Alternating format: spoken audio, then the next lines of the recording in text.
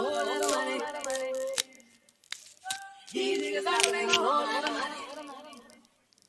I like all my kisses, friend, when I'm on my champagne shit. Everybody turn around taking them big, cause I'm on my champagne shit. And I'm throwing them hits on my champagne shit. And she throwing them hits, cause I'm on my champagne shit. These niggas gotta make a whole lot of money. These niggas gotta make a whole lot of money. I like all my kisses, friend, when I'm on my champagne shit. Everybody turn around taking them big, cause I'm on my champagne shit. And I'm throwing them hits on my champagne shit. And she throwing them hits, cause I'm on my champagne shit. These niggas gotta make a whole lot of money. These niggas gotta make a whole lot of money. I like all my kisses, friend, when I'm on my champagne shit. Everybody turn around taking them big, cause I'm on my champagne shit. And I'm throwing them hits. Scoot up for a second and let's talk. Yo, DJ, roll that beautiful champagne footage. Welcome to Champagne Secrets, where the bubbles are crisp, the secrets are smoother than silk, and the gossip flows like the finest champagne. Big up yourself, Impress. Glasses up to the streets that never sleep and to the secrets running deep. Let's get it. Champagne Secrets. Welcome, beaux and beauties, to the chalet located in Champagne City, baby. For some grown discussions and bubbly banter, you already know. Over here, we give classy with a twist, huh? A little clink with chaos and a side of charm. So if you're ready to sip, savor, and spill, then come on in. It's Sunday, baby, so I hope you pause to give God his just due this morning, even if it's just thanking him for the breath in your body, thanking him for another opportunity to pursue your purpose and fulfill your destiny.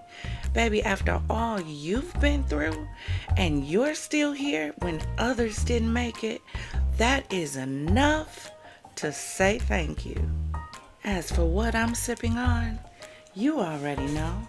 I took some Moet and Chandon. I threw some orange juice in like I tell y'all to do, and I made me a mimosa. Now, if you're one of our non-alcoholic confidants, then grab you a non-alcoholic bubbly and scoot on up.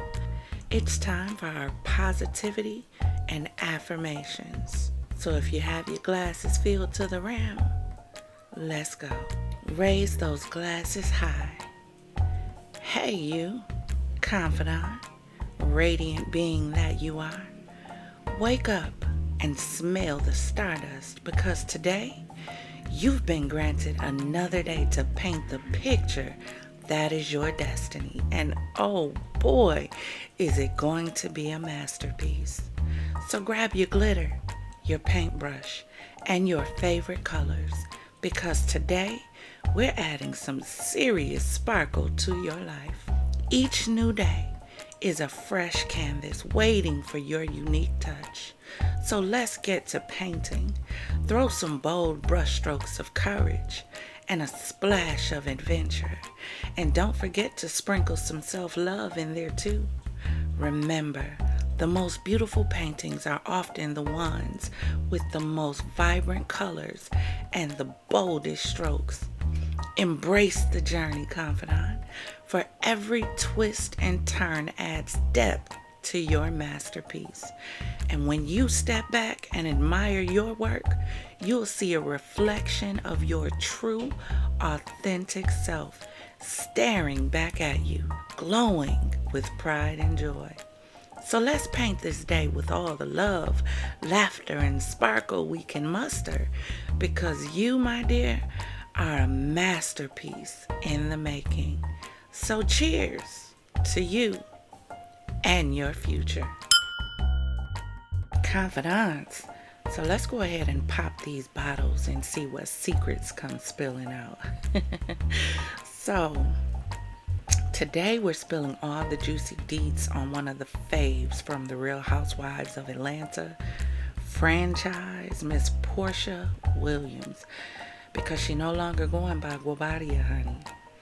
So now you know her quote-unquote love story with Simon Guobadia was like a whirlwind, right? So Simon, who was supposedly all about entrepreneurship and the businessman life, first popped up on Housewives during season 13 when he was still married to Fallon, who also happened to be Porsha's friend and co-star. But Porsha denies this fact. But let's fast forward to 2021. So just days after Simon and Fallon call it quits, right? Porsha dropped a bombshell that she and Simon were engaged after a month of dating.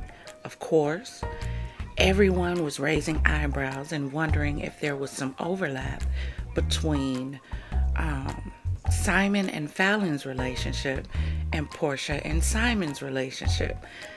Simon, Porsha, and Fallon, they all deny it, but Porsha did come out and admit that the situation did not look great from the outside. But hey, love conquers all, right? That's what we tell ourselves. Because a year later, Porsha and Simon then tied the knot in not one, but two lavish ceremonies.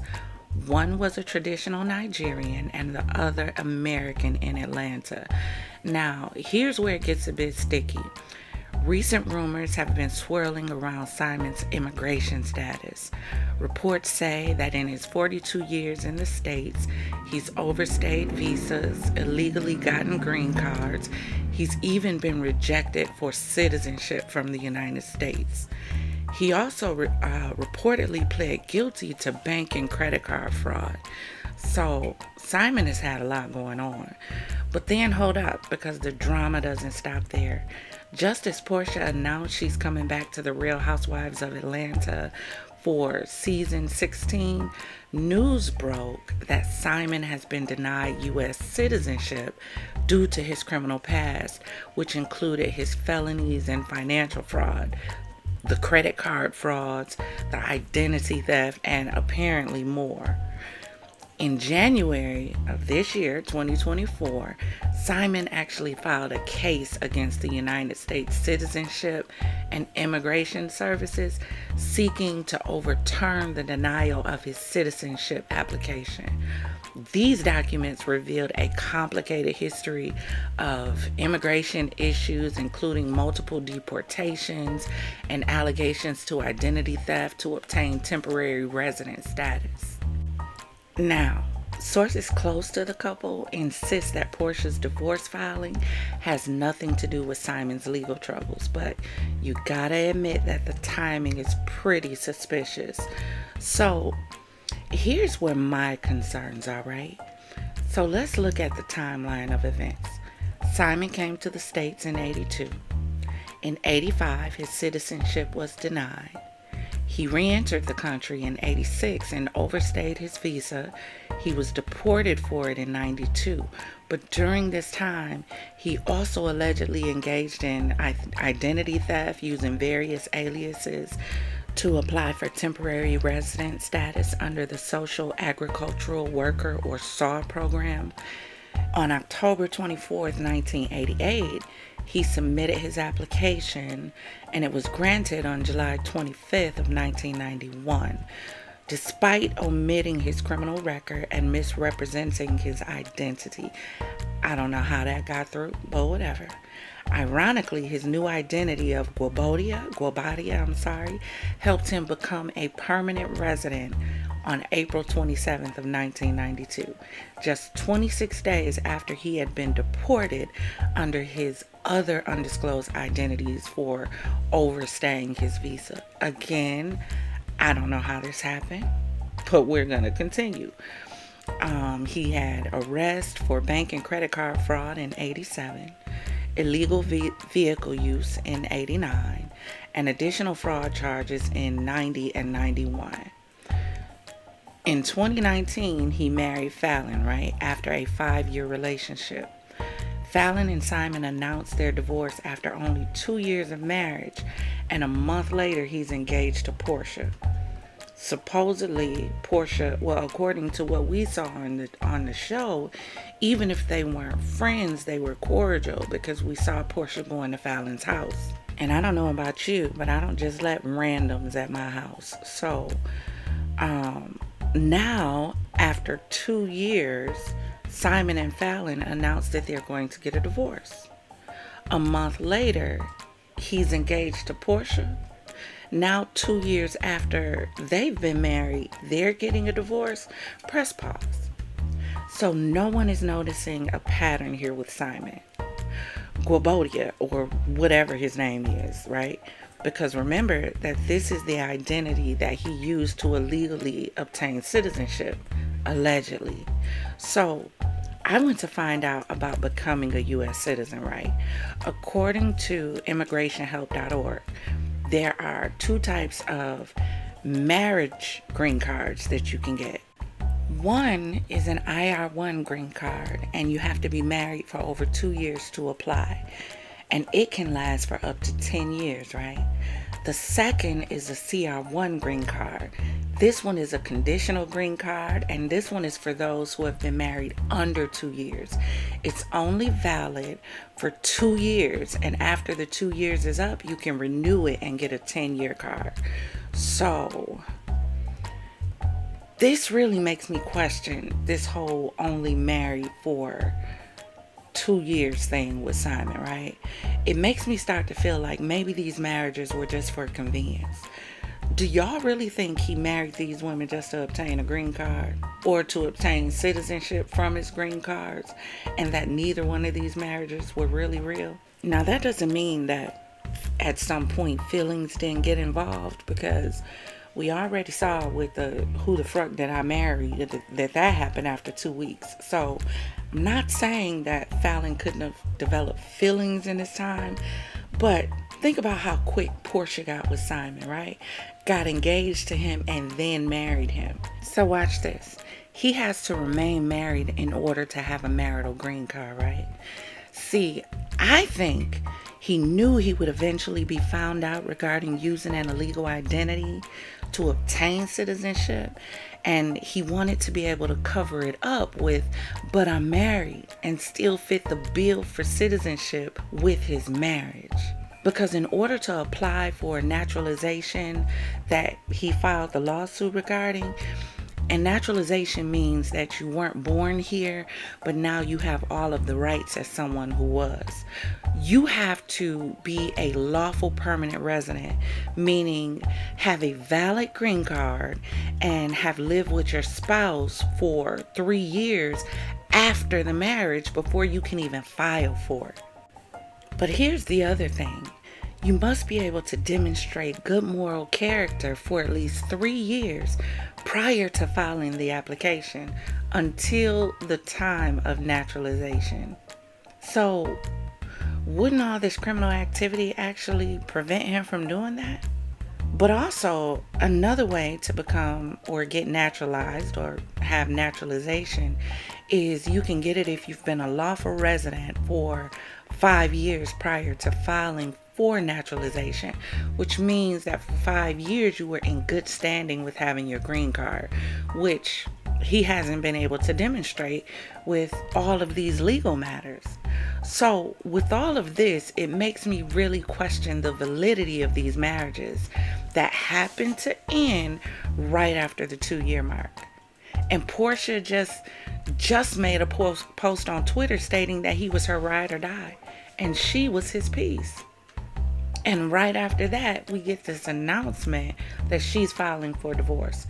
I'm wondering, with Real Housewives of Atlanta coming up, if this is all really just a storyline, because I think it's quite convenient that this is happening right after her announcement of being on the show.